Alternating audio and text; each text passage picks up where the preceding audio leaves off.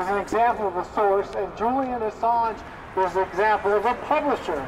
The U.S. government is attacking the core of publishing. A dark ages future faces us with the squashing of journalism. The monstrosity of the U.S. prison system is exposing what the system intends to do to Julian Assange. Roman Finkelstein says that Assange may face 35 years at the ADMA prison in the Colorado Mountains. That means 23 hours a day in a concrete cell, which has one window that is 4 inches wide, and once a week a triplet shower that is timed to spray for just 1 minute.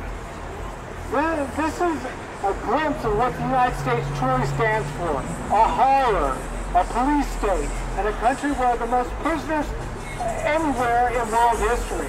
We can't let this happen. Without a free press, just think what the enforcers will do to the people. Through extraordinary ingestion, Julian Assange faces a mockery of justice in kangaroo court. The criminals who run the United States are the enablers of a world of kidnapping, interrogation, torture under a veneer labeled justice.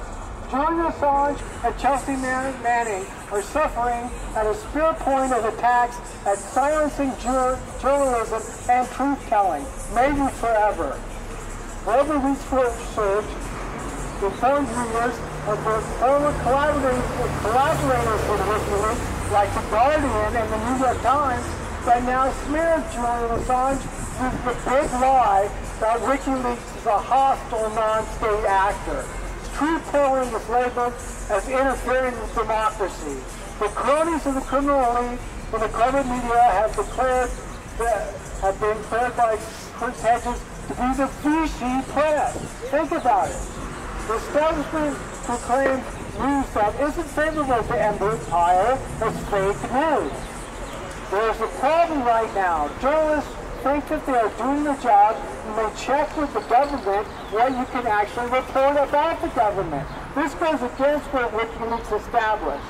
Some journalists are celebrated for publishing redacted information, sufficiently similar to WikiLeaks, established by,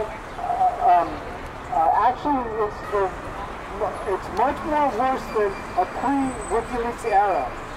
Caitlin Johnstone says, never has a single innovation, WikiLeaks, shaking the existing power structures in such a short amount of time.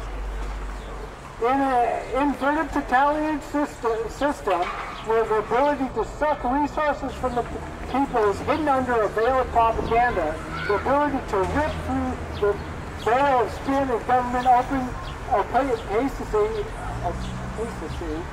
is a powerful tool indeed. In just over a decade, Julian Assange managed to make himself the most wanted man alive by the most powerful people on earth.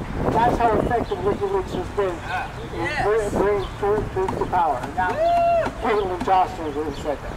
Julian Assange is an example of integrity of how journalism should be done. He's revolutionized journalism by going straight to the source and delivering it straight to the people with few rejections. He's invented revolutionary methods of whistleblowing in the 21st century. He's developed means of protecting a source, helping a source cover their trail. Chelsea Manning has told the courts what she knows, and she's in prison right now for protecting her publisher from a grand jury fishing for information to attack Assange. John Pilger says that Julian Assange is hero number one. We must fight against the new dark ages of censorship. We must fight for Chelsea Manning and Julian Assange. We must fight for a free press. Thank you.